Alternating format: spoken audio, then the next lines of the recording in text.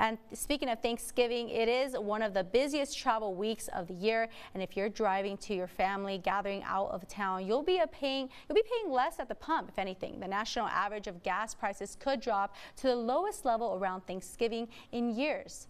The AAA is reporting that the average national price of gas is about $3.31 a gallon. That's nearly a 10% decrease from last year's average. There are 11 states that have a below $3 a gallon average, and that includes Texas. AAA is citing a lower demand for gas coupled with lower oil prices, a reason for that decline.